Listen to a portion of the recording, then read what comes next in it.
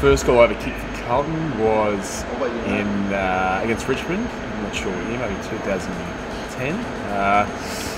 Chris Judd had a free kick out of the middle and the player slowed down, ran forward and kicked it pretty nicely to him. So good to get on the board. I think he's fast becoming best on the ground.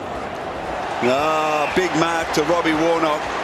And the more he's playing, the better he's getting, Matty. I think it's confidence. You know, they bought him to the club on big money, gave away high draft picks for him. And it's great to see that giving him some confidence, give him some time. He's a very tall boy and has done a pretty good job this afternoon. From 35 metres, can he capitalise? He can indeed. Very low key. I just remember Richard Halley was around, Juddy, a few of the boys, and pretty basic.